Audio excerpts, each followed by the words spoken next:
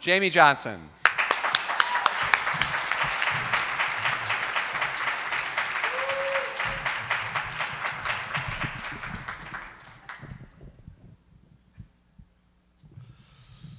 My great-grandfather founded the Johnson & Johnson pharmaceutical company. I was born rich, my father was born rich, and my grandfather was born rich. And a few years ago, I broke a cardinal rule amongst the wealthy. I started to talk about social class. And my way of doing that was to make a film about 10 kids from vastly wealthy families, and I included myself. The title of the film was very predictably Born Rich.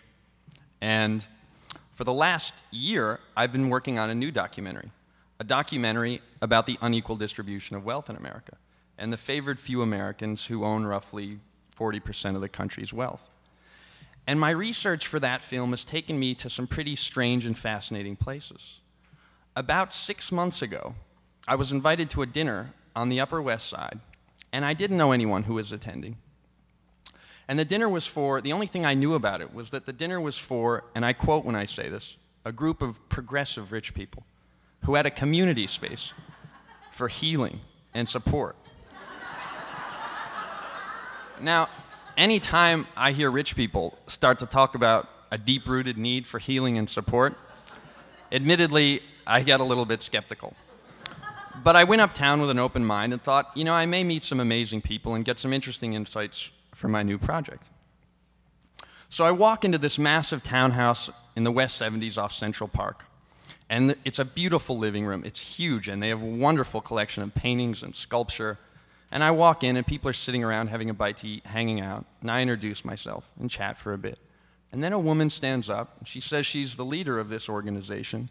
And she asks us all to sit on the floor, Indian style, in a circle, holding hands. And I'm kind of like, okay, you know, I was a sheltered kid. I'm a rich kid. I didn't go to camp much or anything when I was younger, so I figure I'll just go with it, you know, and staying open-minded. And we sit down, and then she says she wants us all to go around in a circle and introduce ourselves and tell a story about the damaging emotional impact that goes along with having a lot of money. And she points to this guy straight across from me, and she asks him to go first. And he kind of sits there and has an anxious look on his face, and then he says, "Hi, I'm John, and I'm rich." And everyone around in the circle immediately goes, "Hi, John, welcome. Glad to have you here. Good job." And I'm kind of sitting there nodding, just mimicking everyone, trying to figure out what's going on, going, "Hi, John, welcome, welcome, yeah. Glad you're here." And then people start to go around the circle, and they start introducing themselves, and they start telling their stories. And they're crazy stories. I mean, one guy starts talking about having his first sexual experience with his housekeeper, and another girl says that she can't find a financial advisor that understands her emotional needs. And I'm sitting there, and I'm thinking, oh my God, it's going to be my turn soon, and I don't know what to say. I mean, I don't have a great story. I'll probably have to make one up, you know? Well, maybe I'll just sit there and tell them that I hated living in a big house, and I hated going to great schools, and I hated having lots of cool stuff around all the time. And then I think, no, I can't do that. They'll know I'm lying. I don't want to get caught in a lie. And my turn's next, and I think, well, whatever. People are talking about things that are related to their family, and some of them aren't great. I'll just tell them about the first documentary I made and some of the conflicts it caused for me. It's not great, but, you know, it's all I got. I've got no choice. So I start. And at first, my comments are a bit stilted and stiff, and I start to tell them that, you know, I made this film about rich kids, and it really bothered a lot of people in my community. And a lot of my friends got really mad at me for it, and my father had always told me from an early age never to talk about money. And then I hear people in the background, and they're going, "Way to share, Jamie. Let it out. Great job." And all of a sudden, I start to get into it. And I wanted to stop there. I didn't want to say much, but I couldn't help myself. Their encouragement and support was kind of seductive. So I keep going, and I tell them, you know, I tell them more about this film. I tell them that I included my dad in my documentary against his wishes, and that he was so mad at me that we hadn't talked in months. and we hadn't spoken since the opening of the film, which was months and months ago, and I didn't really know what to do about it. And I even went one step further, and I told him that the reason why I was there was that I was making this other movie, and I wanted my father to be in that film too, but he was so pissed off at me that we weren't talking, and he refused to, so I couldn't even bring up the subject. And people were saying, Jamie, you and your father are in a state of dis-ease. You need healing. Call your father, Jamie. And I start going, okay, I've got it, you're right, yeah, at this point, I'm kind of like, I gotta call my dad. And I walk out of that night completely 12-stepped out. I have, two thoughts on my mind. I'm thinking, yeah, I mean, if things like this keep happening to me, I've got great material for my new film, and I don't have to worry about making a good follow-up project to Born Rich. And secondly, that within their madness lay a certain wisdom about my dad, and I probably should try and patch things up with him. So his 60th birthday was coming up right around the corner. And I knew it was a perfect opportunity to smooth things over. But I was kind of pissed at him because I was like, he's being such a child about this and so immature that I don't want to go. Eventually, I went. And it was a huge party. There were about 200 of his closest friends there. I mean, rich people never seem to be short on friends when they're having a big celebration. And that night, my dad was no exception to the rule. So everyone's sitting around at tables at the seated dinner, and they're telling old stories about my father. And this one guy stands up, and he's the local Episcopalian minister. And he takes the level of sycophancy to a whole new level. And he says he wants everybody to join him in prayer for my dad. And I'm sitting at this table, and all of a sudden everyone nods their heads and they reach out their hands, and I sit there and I find myself sitting in a circle again, holding hands with people, and thinking about my father, and indulging in this like pseudo-spiritual, ineffectual weirdness. And I was kind of resistant to it all, but I figure I'm here to solve the problem. I just go with it. And I went with everything that night, I tried to be as charming as I possibly could. I was nice to all of my parents' friends. I did all the right things. I talked to all the right people. And at the end of the night, everyone kind of cleared out and went home. And my father was feeling particularly nostalgic. And he'd had a few drinks, which in my household definitely makes for more cordial family conversations. So I approach him, and we start chatting.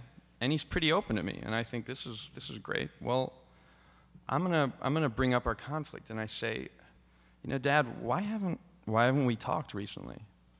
And he said, you know what, Jamie, you shouldn't have made that movie. You did the wrong thing. And I didn't want to be in it. And I said, well, Dad, I really actually thought it was important, and it got a fairly good response, and you should probably know I'm making another one, and it's about a similar subject. And he said, you just don't get it, Jamie. You just don't understand. There's a reason why rich people don't talk about money. There's a reason why it's unspoken. And I said, okay, fine. I'm totally open to that. What is the reason? Just tell me. I've been curious about this, and I wanted to talk to you about this. And he said, you just don't know. And I thought, no, I don't. Tell me. And he was kind of serious, and he's like, I can't. And we were sitting in his study, and at that point, we're just silent for a while. And then he walks over to a bookshelf, and he grabs something, and he comes back, and he hands it to me. And I'm thinking, what is this? And I grab it, and I look down, and it's a VHS tape. And there's a date on it. It doesn't say anything else. There's just a date, and it says 1972. And I'm thinking, what is this? But at that moment, things were kind of intense. And it was almost one of those things where it was like, be careful what you wish for, you just might get it. I'd wanted to relate to my father in a real way, and all of a sudden we were, but it was like new for us, so it was almost too much. Neither of us could really handle it. We didn't know what to say. And the conversation didn't really resolve itself. He just kind of walked out of the room, and I sat there with this tape, and we were both a little bugged out. And later that night, I decided to watch the movie. And I put it into the VCR, and I start watching it. And it's a documentary film.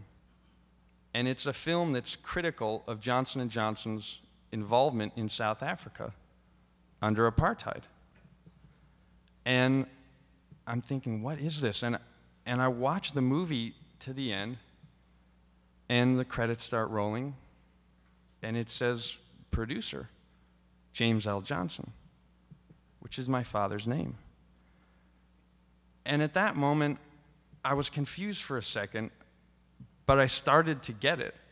I started to realize why he was so conflicted, and that the problem was much more complicated than I had actually thought with him. And part of me wanted to run upstairs, he'd gone to sleep at that moment, and wake him up and ask him and say, what is this? What happened? But I didn't. I waited till the next time we saw each other. And I brought it up and I said, hey, I saw the film. I saw your name in the credits. What's the story? What happened? And he told me about it.